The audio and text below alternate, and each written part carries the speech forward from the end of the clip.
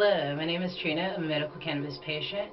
I partake of cannabis on a regular basis for PTSD, arthritis in both my knees and ankles, social anxiety, and a few other conditions you can learn more about through watching the previous shows on this channel. This is a Productive Cannabis Connoisseur, a channel dedicated to medical cannabis patients and adults 18 and over.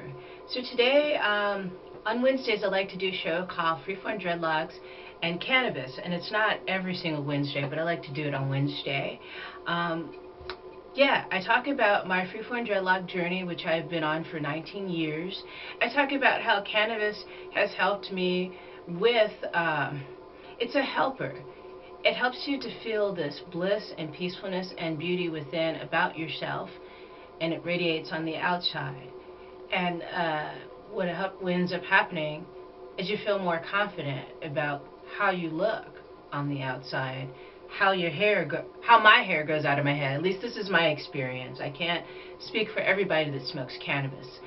What I want to do today is share a subscriber viewer's question today, and I'll get into that in just a minute. Before that, I want to have a little smoke session with you guys. I have some Super Silver Haze. See that there? If you can see it inside there, and I'll take it out of here. It's a very good strain, and I did a review on it, so if you want to check that out, please do so. And yeah, load this bowl up. Hope you guys are having a great day today. Cheers.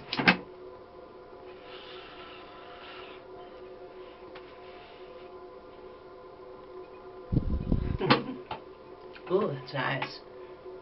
So here's the question that I have. It's, over your 19 years of wearing freeform dreadlocks, have you received more positive feedback from Africana/Black people or European/white people or any other ethnic group? So I have talked about these experiences I've had with my freeform dreadlocks and how people react to them in previous videos on my Dark Moon Doll channel, and a little bit on this channel, I believe, also.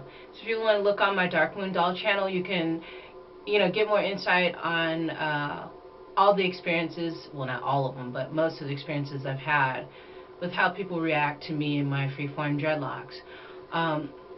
I'll just recount one specific incident that happened to me when I was working at a health food store years ago.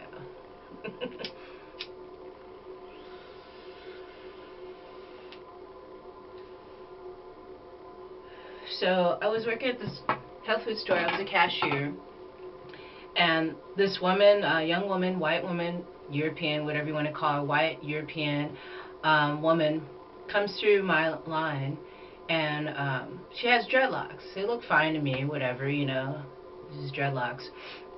And then she purchases her food and then leaves. And the next people that are in line is this older white couple.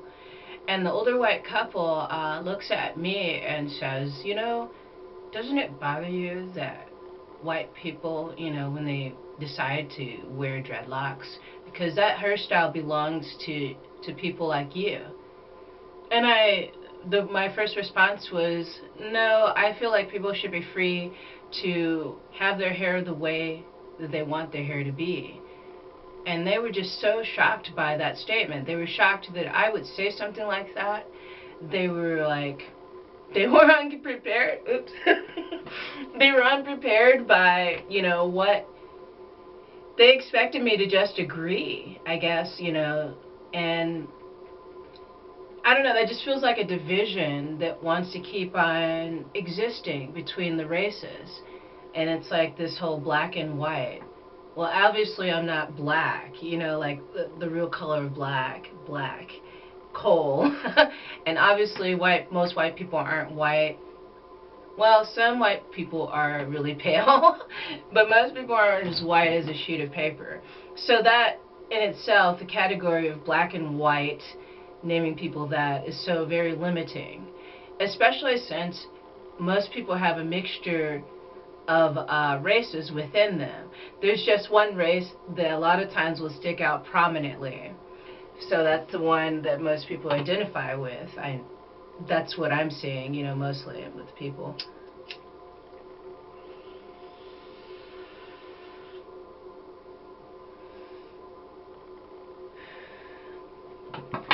So another experience I had was, and I think I talked about this either on this channel or my other channel, about these two black women. They had straight processed hair, like relaxed hair, and I could hear them whispering and talking about me. I could hear it. And then I look over at them, and they just kind of are looking at me like they're disgusted. And a lot of the times when I go out, I don't have my hair covered.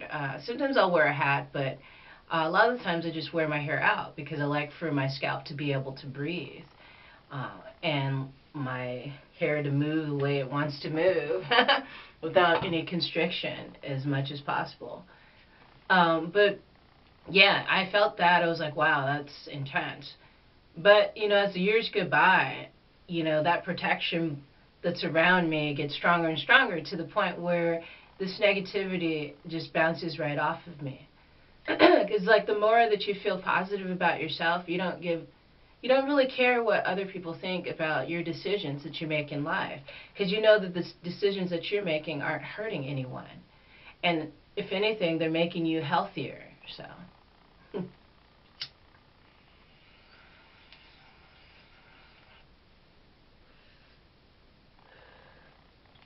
And I'll tell you too, my own mother, when she was alive, she didn't like my hair. That's the ironic thing about it. She says, I want to get dreadlocks, but not like those things you have on your head. So, I mean, or some sort of, to some degree, that's what she said.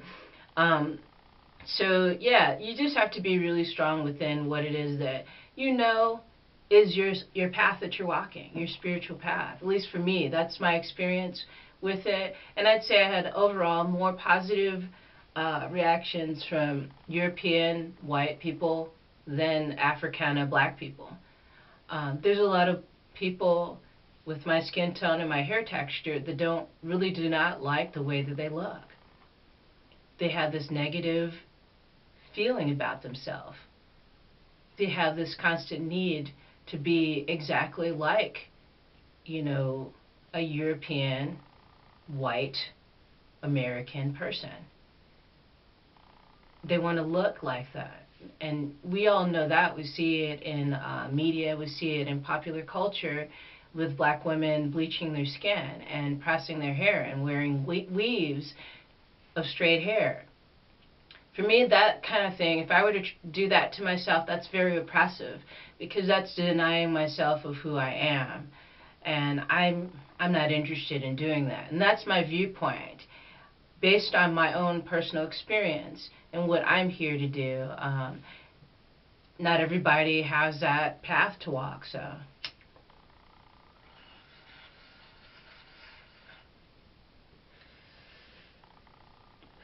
So thank you, subscriber and viewer, for posing this question to me. It's a very deep question, and it's a question that should be asked by, you know, a lot of people. And you're not going to hear a lot of this type of information in mainstream. When people are first starting on the freeform dreadlock journey, they get so much bombardment of information. But what I suggest that everyone who's starting on a freeform dreadlock journey do, not really look at everything that I'm saying that works for me. Get yourself outside and meditate in nature and listen to your higher self.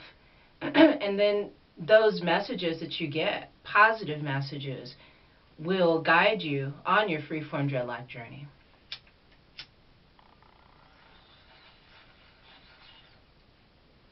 Cannabis is a plant helper. It's a teacher, it's a guide.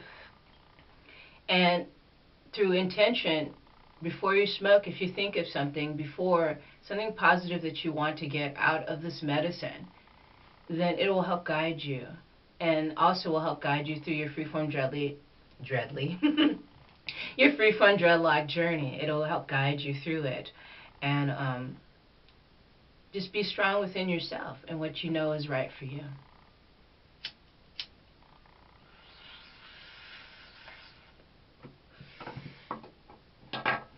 So thank you everybody for joining me today for today's Cannabis and Freeform Dreadlock talk. This is pretty nice, this strain. Anyway, thank you for subscribing to my channel. Thank you for people liking and sharing my videos with your friends and family, because this is information that not everybody knows about and would want to know about. Yeah, and thank you so much for your comments. I really appreciate the questions, because this channel is not just about me, it's about you and what you want to learn about as well. So keep putting your questions down in the comment section below, and I can continue to make videos about specific topics that you want to, dive into. Alrighty guys, thank you for joining me today. Have a great day. Get outside of Mother Earth and love yourself. Peace.